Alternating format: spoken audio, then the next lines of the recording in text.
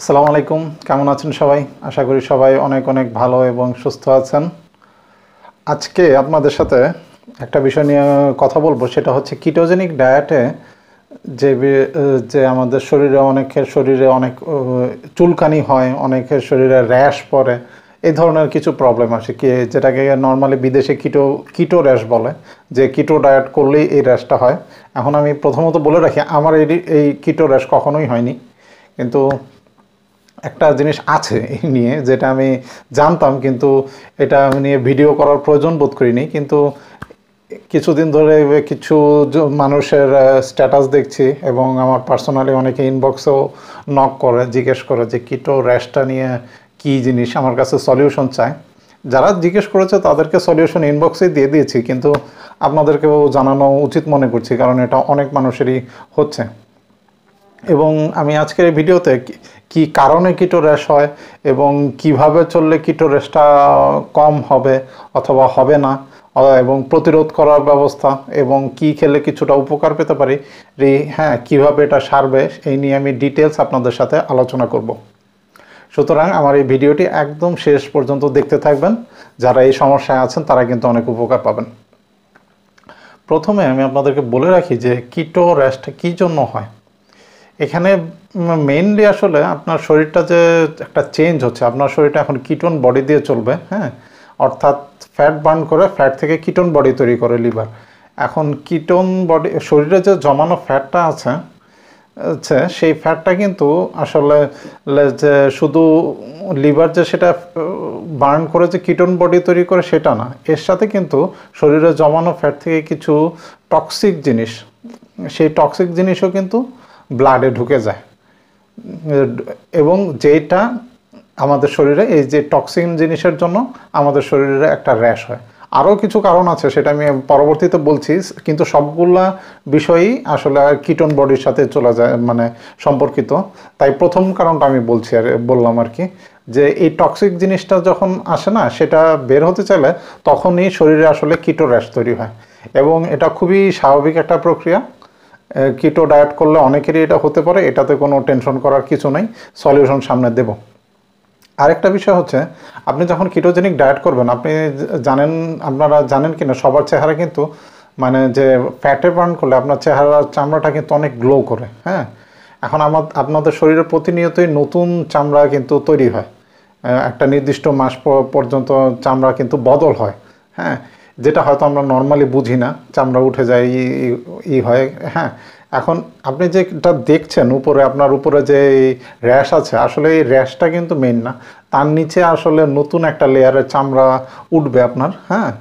সেটা হয়তো আপনি জানেন না, তাই আরও হতাশ হয়ে যান, হ্যাঁ। এটা আসলে মাইক্রোস্কোপ দিয়ে দেখলে, আরও নিখুঁতভাবে দেখলে হয়তো আপনারা জানতে পারতেন, হ্যাঁ।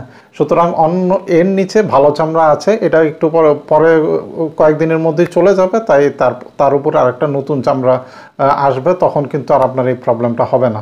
মেইনলি হচ্ছে যে এই টক্সিনটা কিংবা যেই চামড়া চেঞ্জ হোক, এটা মানে অভ্যস্ত হওয়ার বিষয় আছে, শুরুতে এরকম হয়, কিন্তু এটা কিন্তু লম্বা সময় থাকে না। যারা টেনশন করছেন তাদের কিন্তু টেনশন করার কিছু নেই। এবং সেই র্যাশের সাথে আরেকটা বিষয় ভেজাল করে, সেটা হচ্ছে চুলকায়। এই চুলকানোটা খুবই ইরিটেটিং জিনিস, যে চুলকাইলে কেমন লাগে, হ্যাঁ। চুলকানোর কারণটা হচ্ছে, মানে যেটা হয় যে আপনার ঘাম থেকে অ্যাসিটোন বের হয়, হ্যাঁ। কিটোন বডি তিন ধরনের কিটোন বডি আছে। এখন এর মধ্যে অ্যাসিটোনটা আপনার এই ঘামের থেকে বের হয়, আপনার নিঃশ্বাস থেকে বের হয়, তাই কিটো ডায়েটে দেখবেন যে অনেকে মুখে দুর্গন্ধ হয় অনেকে, সেটা নিয়ে আমি আরেকটা এপিসোড করব। কিন্তু এই অ্যাসিটোনটা যে আপনার ঘাম থেকে বের হয়, হ্যাঁ, সেই ঘাম থেকে বের হওয়ার পরে ওই জায়গাটাতে আরও চুলকানিটা বেড়ে যায় অ্যাসিটোনটা, হ্যাঁ।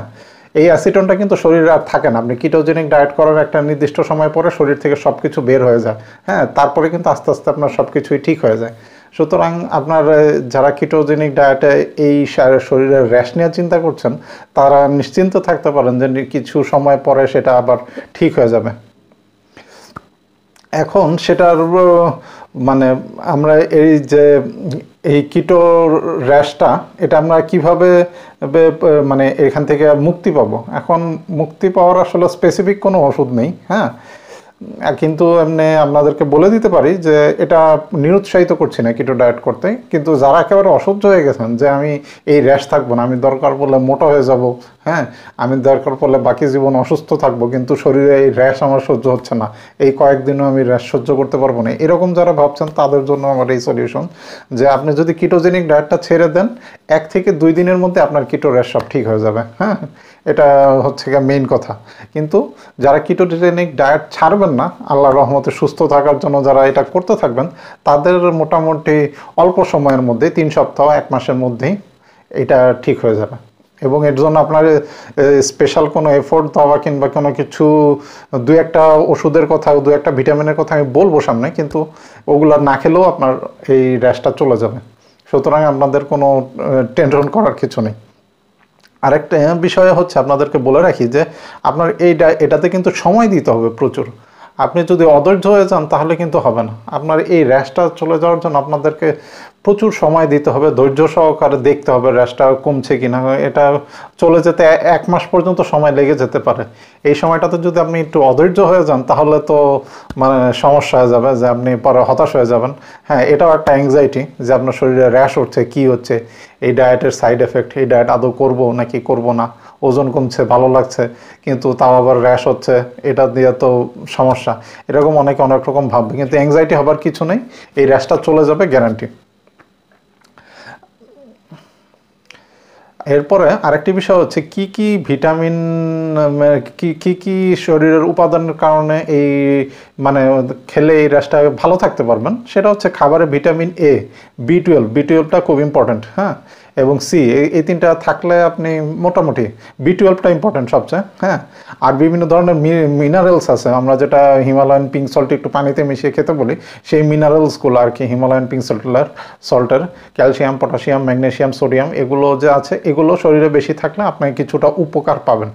আরেকটা ব্যাপার হচ্ছে যে অ্যালার্জি, যে সকল খাবার খেলে আপনার শরীরে অ্যালার্জি হয়, হ্যাঁ সেই খাবারগুলো কিন্তু খাবেন না।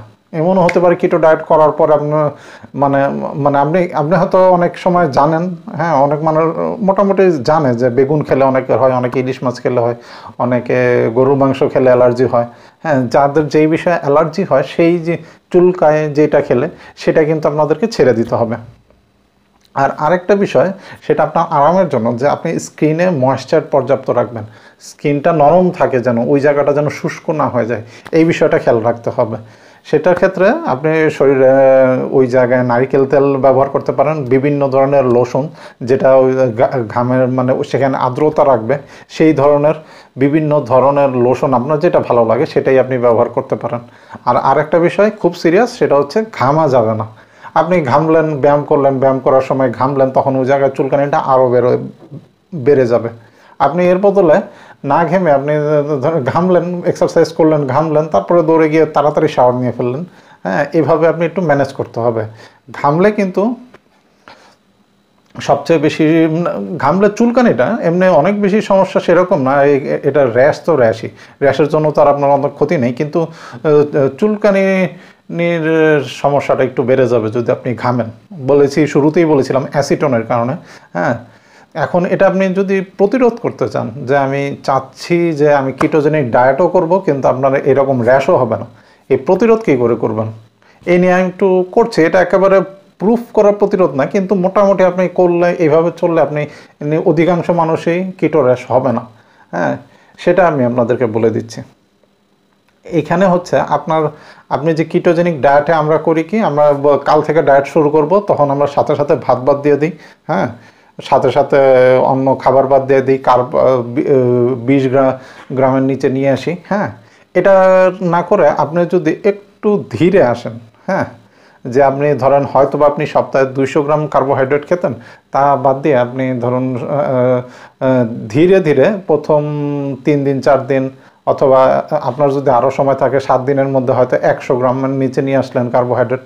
তারপরের আরও কিছু দিনে যদি 50 গ্রাম অথবা 30 গ্রামে নিয়ে আসেন, মানে এই পদ্ধতিটা যদি একটু ধীরে ধীরে নিয়ে আসেন, ডাইরেক্ট কিটোসিসে না ঢুকে, মানে ঢোকার চেষ্টা না করে যদি কার্বোহাইড্রেটটা ধীরে ধীরে কমানোর চেষ্টা করেন, তাহলে আপনি ভালো ফল পাবেন এবং আপনার কিটো র্যাশ হবে না। কারণ শরীরটা তখন অভ্যস্ত হয়ে যাবে। হ্যাঁ, এই তখন আপনার আর এই নিয়ে সমস্যা হবে না। হ্যাঁ, এই জন্য আমি বলছি যে যে মানে আপনারা সেই পদ্ধতিতেও যেতে পারেন, এবং যদি নাও যান তাও কিন্তু কোনো সমস্যা নেই। মাসখানেকের মধ্যে এই কিটো র্যাশ নিজে থেকেই চলে যাবে, তার উপরে নতুন সুন্দর গ্লোয়িং চামড়াও তৈরি হবে। বুঝতে পেরেছেন আজকে একটা বিষয়টা মোটামুটি এক্সপ্লেন করতে পেরেছি আশা করি। হ্যাঁ, আর আপনাদের যদি ভিডিওটি ভালো লাগে তাহলে আমার চ্যানেলটি অবশ্যই সাবস্ক্রাইব করে ফেলুন। আমার চ্যানেলে সাবস্ক্রাইব করলে ভালো লাগে, ইন্সপায়ার্ড হই আমি। হ্যাঁ, আরও ভালো ভালো ভিডিও দিতে ইচ্ছে হয়, তাই অবশ্যই আমার চ্যানেলটি সাবস্ক্রাইব করবেন। আর যেই ভাইয়া পুরো আমার ইনবক্সে নক দেন বিভিন্ন কোশ্চেনের ব্যাপারে, চেষ্টা করি, এখনও পর্যন্ত সবার অ্যান্সারই দিয়েছি। হ্যাঁ, চেষ্টা করি। হ্যাঁ, তাদেরকেও অনেক ধন্যবাদ। হ্যাঁ, যারা কমেন্ট করেন তাদেরকেও অনেক ধন্যবাদ। হ্যাঁ, যারা অনেকে বেশ ইন্সপায়ার করেন, বলেন যে ভালো হচ্ছে ভিডিও, তাদেরকেও অনেক ধন্যবাদ। সবাই ভালো থাকবেন এবং সুস্থ থাকবেন। আল্লাহ হাফেজ।